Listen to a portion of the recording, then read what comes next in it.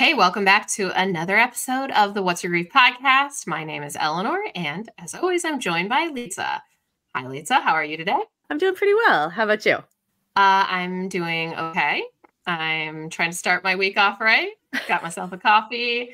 I didn't go back to sleep this morning after making my kids' lunches, so that is a good foot for me. So it's the little things for me in the mornings. Just the little things. I feel like on a Monday morning, that's a big accomplishment. Just keeping it going. Yeah.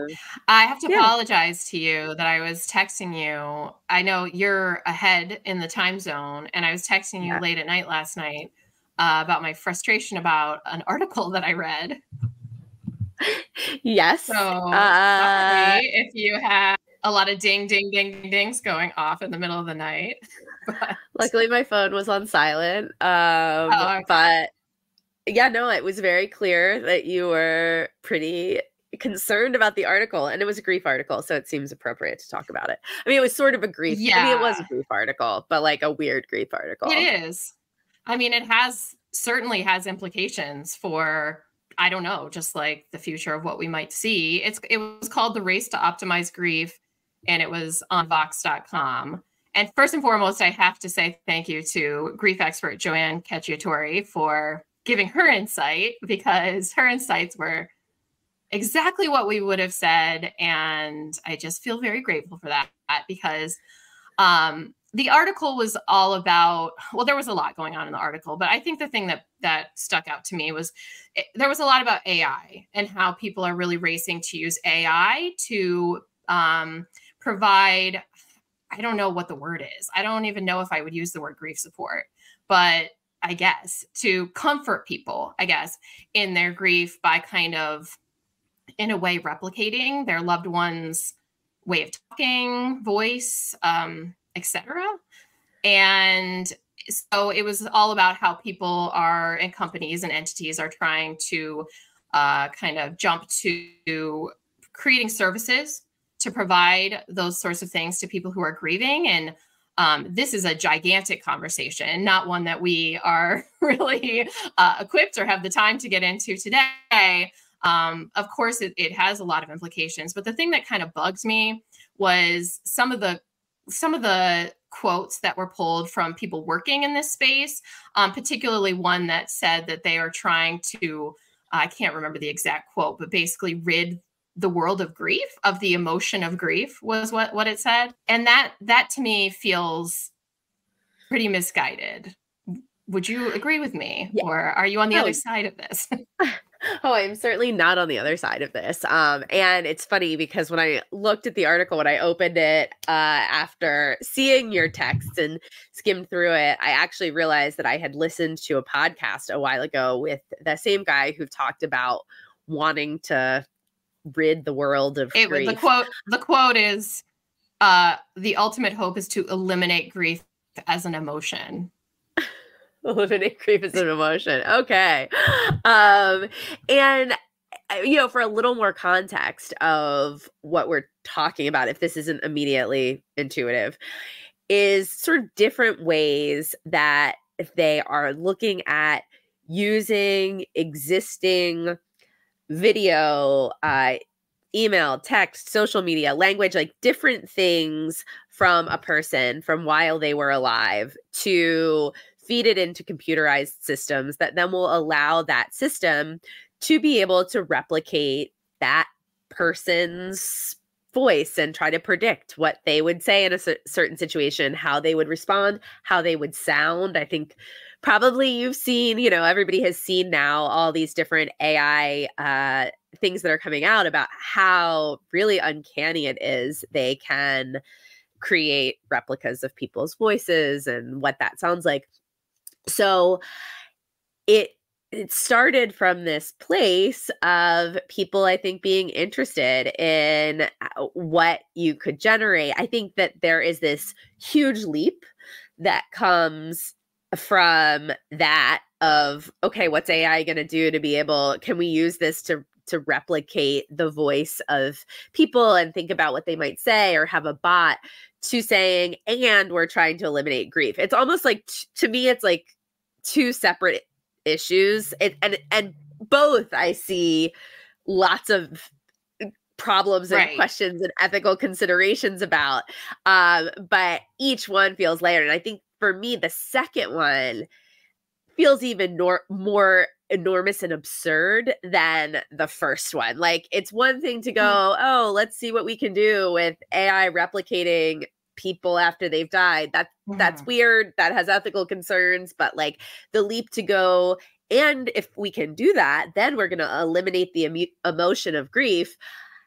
I think that's exactly points to what you just described, which is that like that feels like a misunderstanding of grief and emotion. I think that's the moment where I was like, whoa, because I know that there are a lot of possibilities on the horizon with AI, and that is a whole can of worms. And like you said, there are so many ethical concerns. The article does a good job of getting into a little bit of this. And like I said, they also talked to a grief expert who had a lot of things that kind of balance this out. So it might be an article worth reading if you're interested in all of this. But I think the thing that bothered me was that the people who seem to be at the forefront of trying to get into this world have a motive that just feels like steeped in hubris, first of all. Like, we're going to eliminate grief as an emotion that is a very human emotion that we've been experiencing since the beginning of time. We're going to eliminate this human thing. We're going to make us essentially less human, right? Let's start eliminating our emotions. We're going to eliminate this thing, and that's our driving force. When that's just not possible, and we're not going to eliminate grief. First of all, it's just such a simplification of the things that we grieve and why we grieve. Like, no bot is going to take the place of being able to put my arms around my loved one, give them a hug, smell them, talk to them, sit across the table from them. It's not going to replace, maybe if it's my partner who is able to be a parent to my kids or go to work and earn half the income. Like, there are so many layers of grief that, yes, you could say we're going to create a tool that will provide a comfort to people in their grief. But to promise people that they're going to eliminate grief, or to even think that's possible, is so, in my opinion, misguided. And maybe in 100 years, I'll be wrong, or sooner. I don't know how fast this is all going to progress, but I just don't see it. And I think that it's a fool's errand to say it's possible. And frankly, there's a lot of people who are probably going to be very tempted to believe it because grief feels terrible. And when you put this in front of them and say, oh, look, I can kind of replicate your loved one and eliminate your grief, I think plenty of people are going to be like, oh, okay, great, sign me up. You know, it's interesting because I think some people, especially in that pain of early grief, may be really interested in this. And also, I think that there will be other people who will certainly be like, no, I don't see the goal as getting rid of grief by trying to replicate someone I love who died. Like, I think there is something about that for many people will strike them as just antithetical to what it is to have an authentic human relationship. You know, part of that is, even if we could imagine a world where they can completely predictively make you feel like this is your mom and it looks like her and it feels like her and it's essentially like a fully AI Android version of your mom, there's always going to be a piece of you that knows, like, but this isn't my mom, right? This is this synthetic replica of something that meant so much to me, but it's not the thing itself. And that isn't to say that there might not be some value in certain ways about the fact that these things could exist. I don't know. Like, right now, it sort of blows my mind to think about it. I don't feel like I can fully wrap my head around it or think about all of the implications. But I do feel like it's very safe to say that part of authentic human relationship is just knowing that we're Mhm. having a human relationship with another person, and that's something that by nature will never be able to fully replicate. Like that's just the Yeah. reality of it. Yeah. So to me, it is though. I mean, I'll also say for anyone else who's listening and thinking about it, like there was a Black Mirror episode that was exactly this. Like it really, Yeah. truly was. And the fact that we're at this moment that it's really happening. That Black Mirror episode was probably 10 years ago, I'm guessing now. I don't know. I'm so bad at time, but that it was truly exactly this. And it was a wife and her husband, and it starts with a bot, and then the company kind of upsells her, right? First, she just starts by putting all of his Twitter and his email in there, and then she can chat with him online. And then they kind of upsell and upsell until she does have this like android robot version of her husband in her house that then brings all these like weird complex things that goes with it, because even though yes, he does feel perfectly like her husband in many ways, she is continually aware that it is not actually her husband. And that's Yeah. the piece that I think,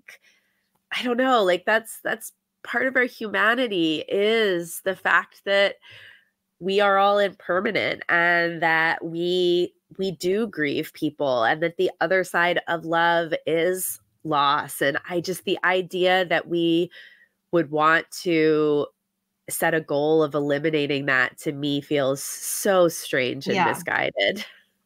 That's my main thing. Like, this is not grounded in like me being a Luddite who's afraid of AI technology. Like, I am a little afraid of AI technology on a side note.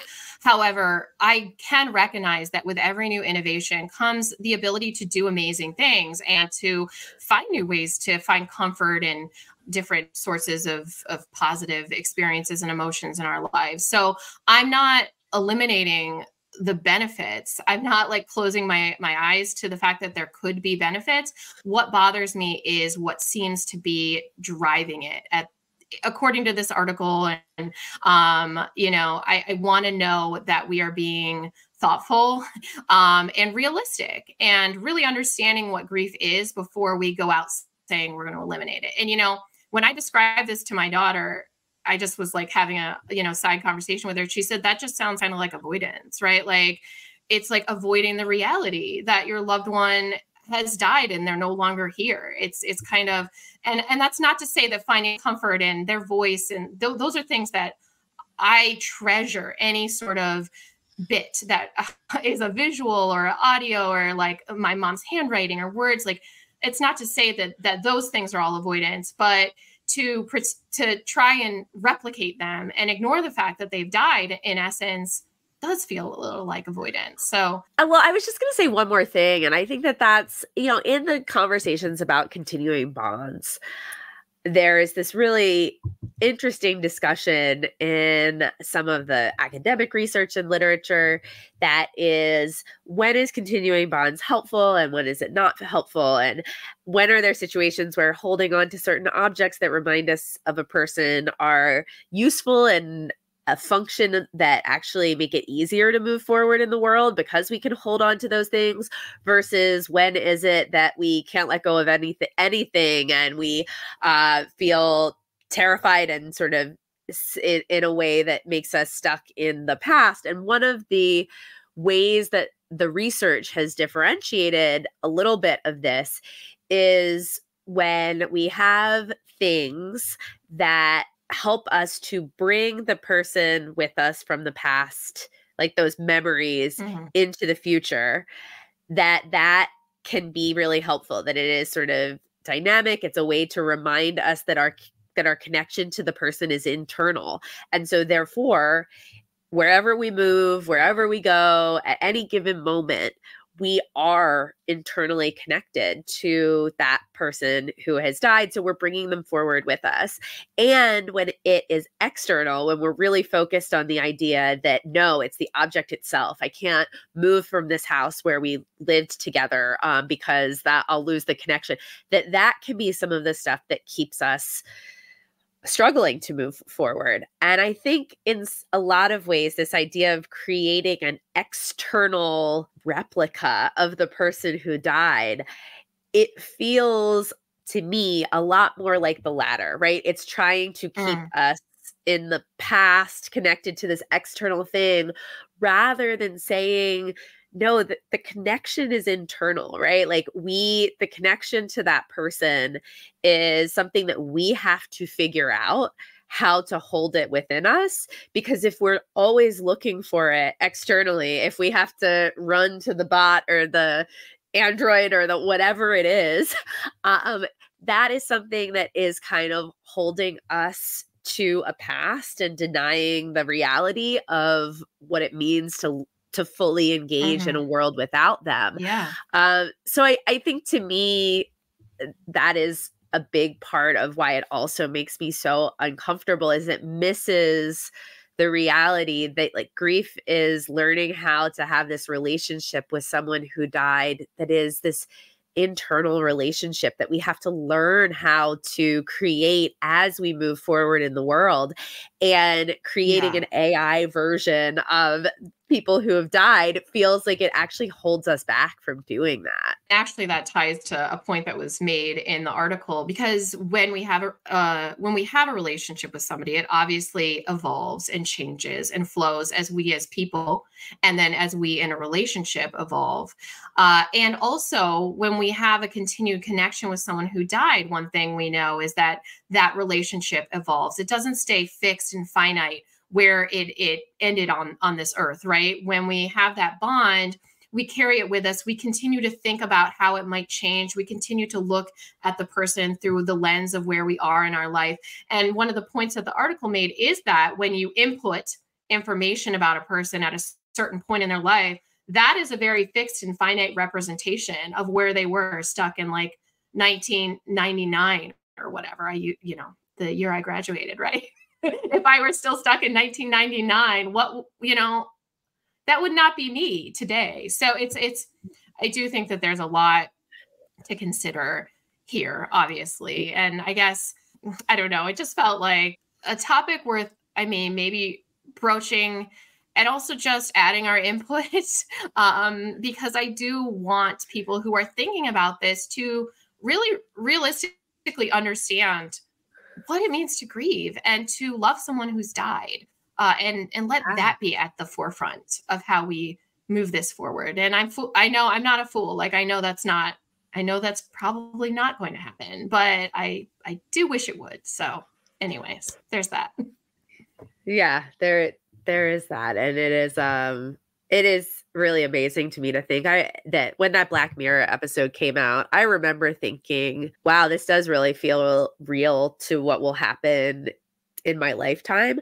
I think I never could have guessed it would have been so quick that we would be in a place that we're recording a podcast that's not just about this idea in theory, but that there are real companies that are actually out here offering this in the world. That to me is absolutely mind-boggling. So I can't imagine where we'll be in 10 more years. I know. Trust me, I know. I have a 4-year-old and I'm constantly like, oh my gosh, the world you live in will be nothing like the world I'm living in. And this is the way the world is, right? This has been happening forever.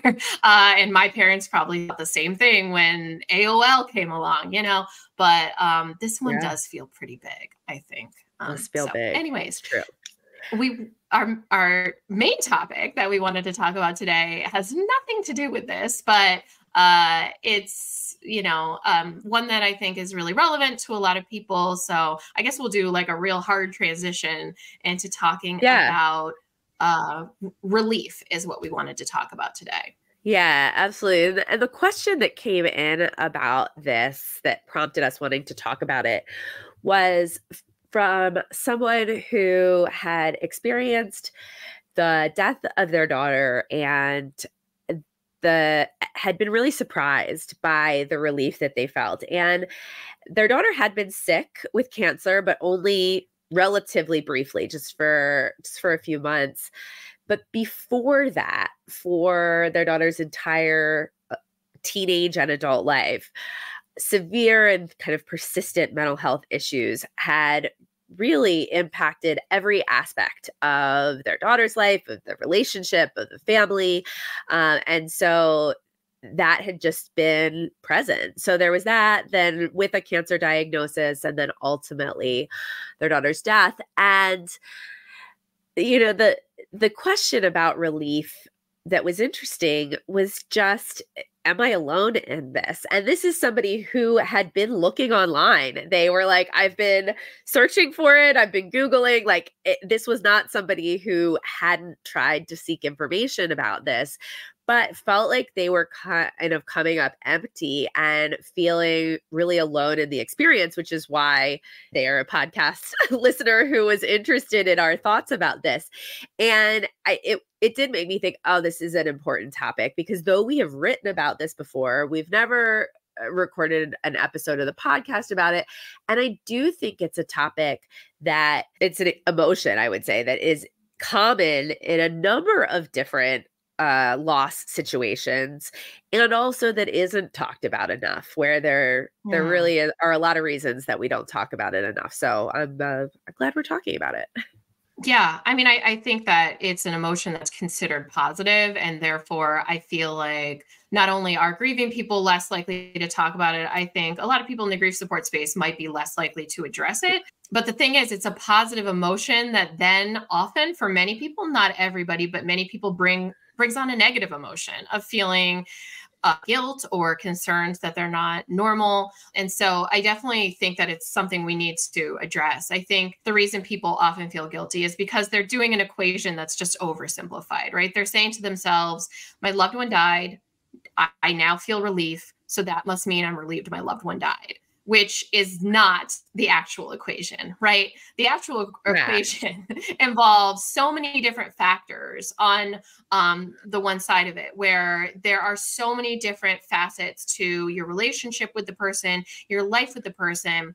And any of those factors could cause you to feel any number of emotions at any time. And so I think what we aren't really doing is parsing out, what are we really actually feeling relief about? Right. I think that that's where, when we start to look at what are the situations when relief is especially common in grief, and then what are people feeling in those situations, often the common denominator in those is it's situations where there has been suffering, where there has been pain, stress, that have come in all different forms, right? So there is certainly caregiving, which comes to mind as one where we know when there is anticipatory grief and someone has been ill and you've been taking care of them, that you've often had to see that person suffering. You, as a caregiver, have potentially been overwhelmed and suffering yourself, and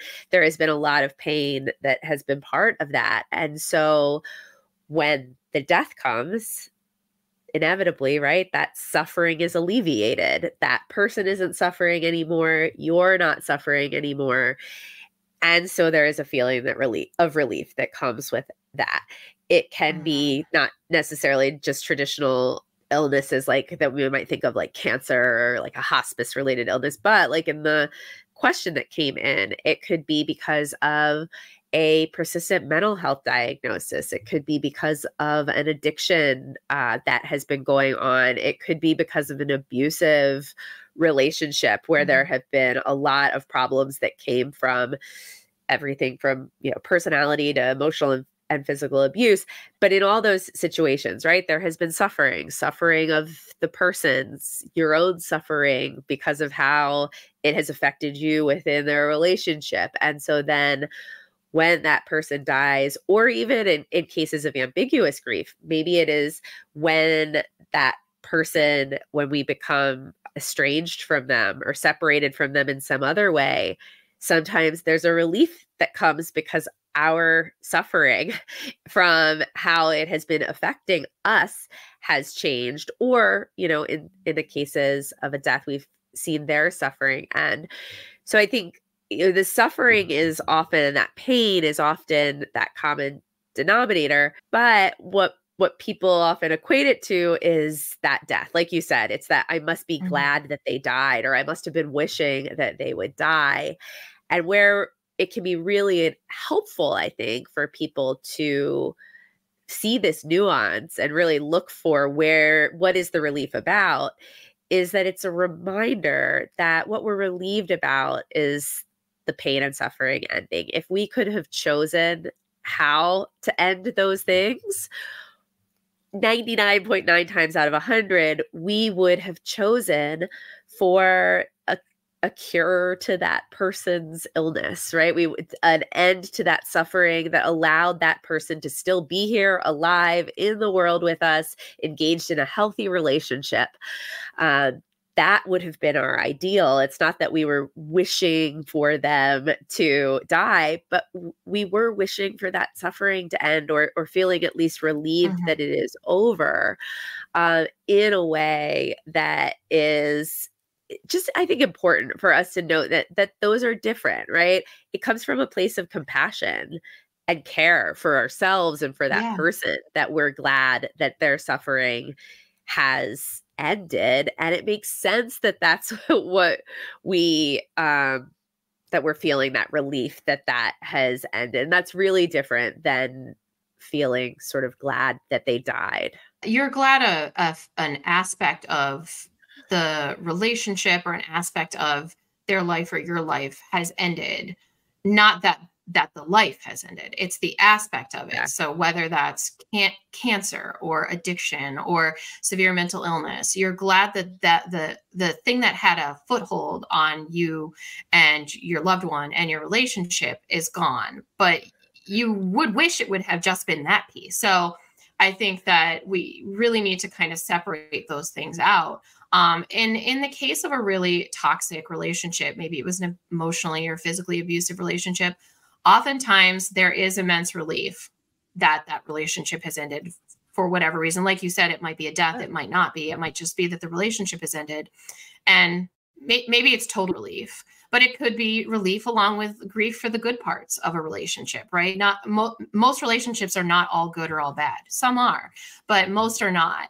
And so there's good and bad in there, and we grieve the good and maybe feel relief about the bad. So, and then of course, sometimes people die and we are glad because they were abusive or our relationship was terrible, and we feel relief, and then we feel guilt for feeling that because someone has died. Maybe it's a parent who's died, and we're supposed to feel grief when a parent dies. We're never supposed to speak ill of them, but actually we know that we feel relief, and that's not something that is validated by other people or our society or maybe even ourselves. And so there are so many different reasons why we might experience this. And I think what we want to say is that it's not wrong. It's not wrong to experience it for whatever reason you experience it. And it may just be one of 100 different things that you feel.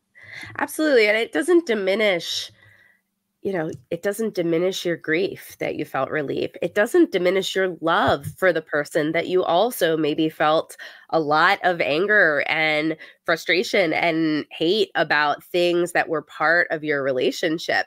Those things can all exist. And I think that's the thing that's so tricky for us is, as humans, we get into that very black and white, all or nothing thinking where it feels like it's either or if I'm feeling relief, it must mean that is taking away from my grief, or this anger and frustration and pain of the relationship means I loved that person less and therefore grieve them less.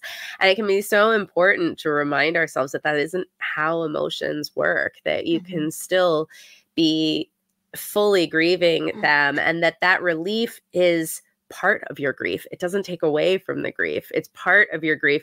And that sometimes, because that relief leads to feelings of isolation and misunderstanding and shame and guilt for feeling the feeling, that actually adds more complexity sometimes to the way that we grieve. And so I think being able to really give ourselves that permission to see how multifaceted and nuanced these emotions are is so important. And something you said, I think is important to really just pinpoint. It's seldom selfish. It's often because they were suffering. It might be because they were suffering, which caused you to suffer. Maybe you were living in hypervigilance because you were worried about them all the time, which relates to your care for that person. And so it's seldom selfish. I won't say it never is. I'm sure there are times when It is, but it is seldom. And so I think that's important to note. It's okay to experience the things that feel maybe more comforting and positive in your grief alongside all the other things. And so one thing I think maybe we could just end on is talking about a little bit, like, if you're having a hard time really kind of understanding where your relief is coming from, what are some things that we can do? I think obviously if you're somebody who feels comfortable, likes to talk things out, that's a good place to start. If that's you, if you have a good friend you can talk to, a therapist, a support group. If not, I know that many people, I can say for myself, have found just writing about it helpful, just kind of getting it down on paper and really thinking about it in a like more multifaceted and nuanced way can be really helpful if you don't have someone to talk to. Are there any other things that you would add that might be helpful?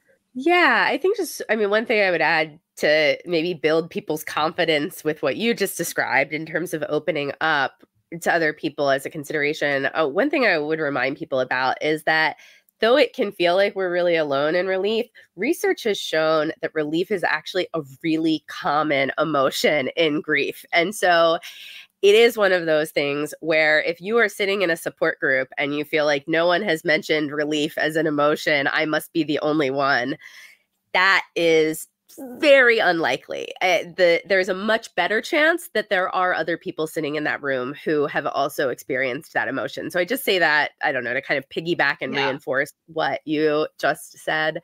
The other thing that I would encourage, I think, is one that might be relevant, especially if it was one of those complicated relationships. And we could spend a whole episode on grieving after a complicated relationship. But if some of the relief is feeling like, wow, this complicated part of our relationship has disappeared because of their death, is being able to spend time acknowledging that sometimes opens up space for being able to have a relationship with them that wasn't possible when they were alive because of maybe those really complicated parts, the parts that felt either abusive or maybe where it was so overshadowed by an addiction or another mental health diagnosis.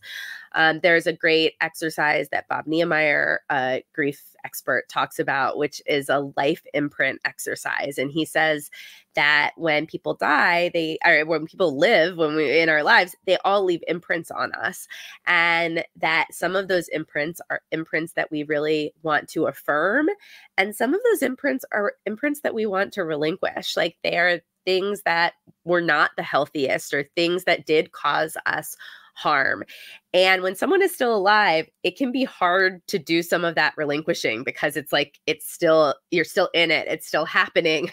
But when they're gone, sometimes we have more ability to be able to acknowledge the things that we want to relinquish and start to figure out how to let go of them, while we then create more space to affirm the things that were positive, or the memories that were good, or other things about that relationship that feel like the legacy that we kind of want to keep in our relationship with a person. And that doesn't mean like we never speak ill of the dead or we like undo the negative things. It just means that we acknowledge that sometimes within relief, there is a space to create something that is really affirming about the positive aspects of the relationship. And that's not to say that if you don't find positive in a relationship, that's wrong either, right? Like, you can, I think a lot of people will say, there was a lot that was bad about a relationship, but it didn't start that way, or there were good times. And so we want to normalize that, because a lot of times people will be black and white and say, oh, they were terrible. Why are you even grieving them? Or why do you still think about them? So we kind of want to normalize that there's stuff in there that people may still grieve. But also, on the other hand, if you're somebody who's like, it's healthiest for me just to like let it go and to be relieved, that's fine too. There's really no right or wrong way. It's what is right or wrong for you, and what's, rather than saying right or wrong, I guess we should say healthy or unhealthy for you. So We know that this is incredibly unique to the individual and the relationship, and it's really nuanced. So if you take anything from this, it's just to acknowledge that experiencing relief is incredibly normal. It's just one of many things that people experience. You do not need to feel guilty. I know we were always hesitant to tell people not to feel guilty because it never works, but we encourage you to think about what it is that's really causing you to feel relief, because I think sometimes that can alleviate some guilt when you really do kind of identify those pieces. And you can always find us on social media. We're on Instagram and Facebook mostly at What's Your Grief. And you can also email us at what'syourgrief@gmail.com. And we will be back again next week with another episode. And if you're interested in that article that we were talking about at the beginning, we'll link it in the show notes.